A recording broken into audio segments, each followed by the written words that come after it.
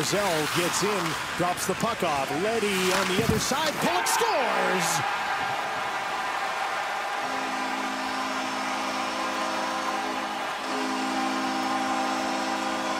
Well, the Islanders needed that. It was just about a perfect penalty kill till Ryan Pulock hammered a one-timer to make it a 1-0 game for the Islanders. You know, and sometimes you just got to change things up. Here's a big hit in the defensive zone. Now you get an entry where at least you're able to keep control. That quick little turn back by Barzal. And how about this bomb? I don't think Vasilevsky picked that up at all. Leddy coming across.